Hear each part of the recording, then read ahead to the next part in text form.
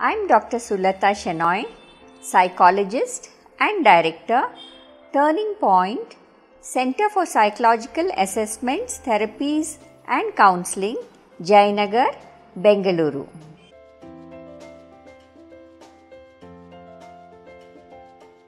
In today's fast-paced world, we rarely find a person who has not been through the stress and strain of modern living at some point in his or her life. We all face this, and many times we don't know whom to turn to. Earlier, we would have our circle of friends or family and our social network to whom we could confide in and relate our troubles and get some solace and advice from.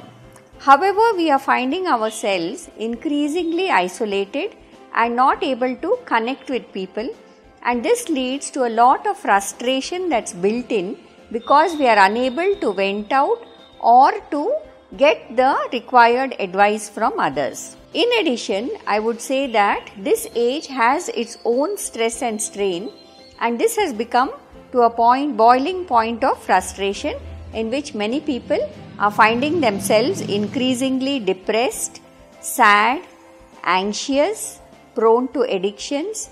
There are a lot of relationship crises, marriages breaking, children who are not obeying or not performing as per the teachers and parents' expectations, work pressures, difficulty in home and work balance, and a lot of stress and strain that one may face. Now, all this may be natural or normal for us to feel at some point in our lives. So, when does one seek psychological consultation?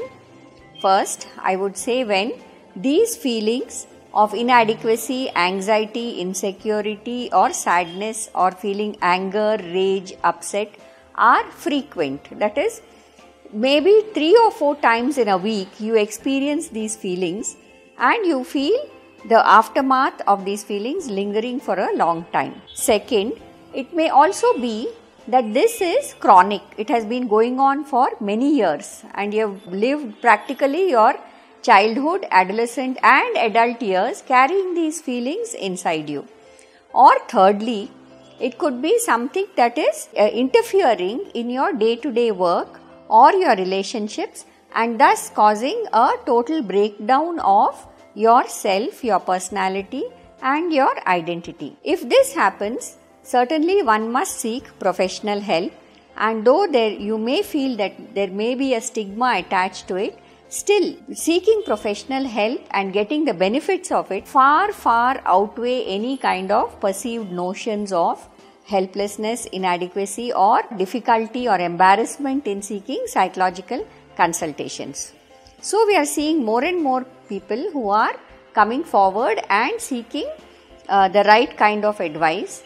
First, one needs to find out about the psychological services that are available. Do a quick search and go through the credentials and see about the number of years of experience, training, the therapies that are being practiced by the psychologist. And if you feel that something resonates within you, you can certainly take a call and go in for a consultation. Now, World Health Organization has defined mental health not only as absence of severe mental symptoms such as these which I have outlined earlier, but also the presence of certain indicators of a better quality of life, good social connectedness, good work-life balance, productivity at work, and being a responsible citizen, in addition to feelings of joy and feeling worthwhile and having a purpose in life. So it's not only people who want to alleviate some problem situations or going through some difficult life situations or abuse, but others who would also seek to have more purpose and meaning in their lives.